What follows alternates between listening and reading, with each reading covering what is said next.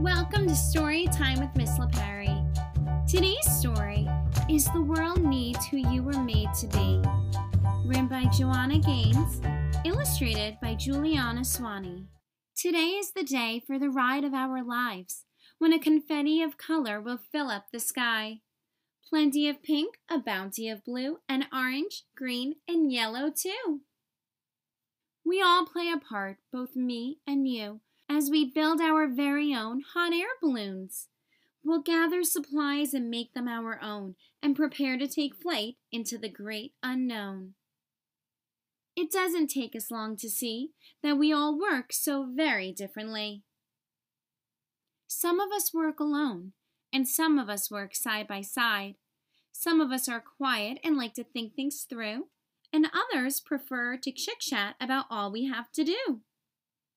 Some of us think through every possibility before we jump in, and some of us know what we like before we even begin.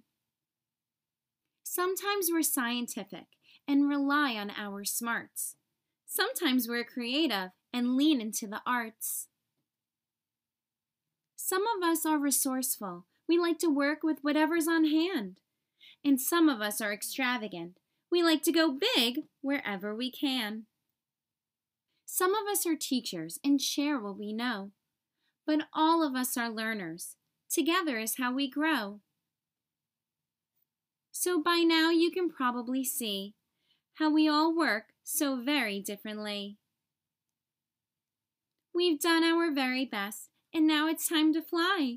See how beautiful it can be when our differences share the same sky? We may not look or work or think the same, but we all have an important part to play. All of us can be kind, compassionate, and gracious. All of us can be helpful, considerate, and courageous. So remember who you are. This is your life to live. Don't ever hold back. You have so much to give.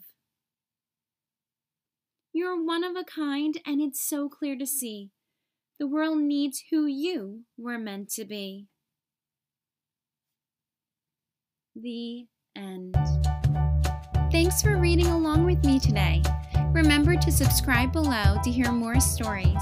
Have the best day, and remember to keep reading.